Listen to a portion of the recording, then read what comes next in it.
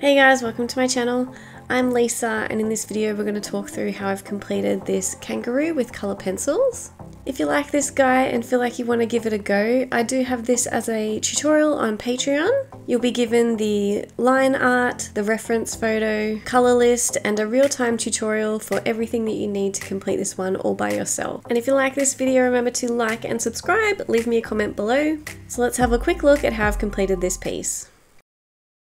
So starting with the eyes, they do look very black, but I have gone in with a light ultramarine base just to give it a little bit of a blue undertone. And then when you look at the face of this one as well, there are a lot of cool colours. So for this one, I used a lot of the cold grey one to put in the base because they're a sort of bluey undertones. So you want to have a cohesive piece and have the same sort of colours going through.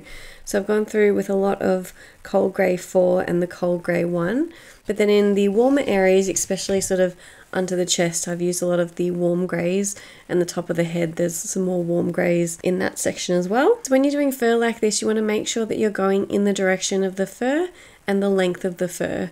So on the face, as you can see, the fur goes in many different directions, so you want to make sure that you're really studying your reference photo, going in the direction of the fur, and make sure you're doing the same length furs that you can see on the animal. So on the muzzle, you want to go in with really short pencil strokes, and you just start with your lighter colours and build up to the darker colours, and then you can go in and glaze over the colours that you see. So in this one there was a bit of burnt ochre, which is the orange colours, cinnamon, which is the pink colours, and I've also used some beige red for the pink as well. And then in the darker tones there was the burnt sienna, dark indigo, and I also used a lot of warm grey 5 to get those really dark hairs. And then in the very darkest sections you want to go in with your black.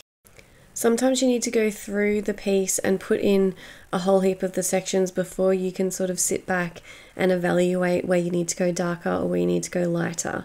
So you'll see that I go and complete one part of the piece, and then I go back to the older sections and start to add in more, because I can see that I need to go darker in certain sections because I've put in newer sections. So when it came to doing the ear, I did go in with my embossing tool and put down some embossed lines. So this just helps to indent the paper to ensure that there's no colour going in, and it also gives the effect that there are sort of white hairs going over the dark sections. Ears can be quite tricky because they're very fluffy, but you just need to go in and build up your tones really lightly and very softly to make sure that you give it the soft looking texture. I really love doing the paws on this little guy, so I just went in with the base of the warm grey 1 and then went in with the burnt ochre and then built up the burnt sienna, and then the brown colour I used was the burnt umber. So I usually go with a walnut brown or burnt sienna, but I really liked the burnt umber with this combination because I feel it goes really well with the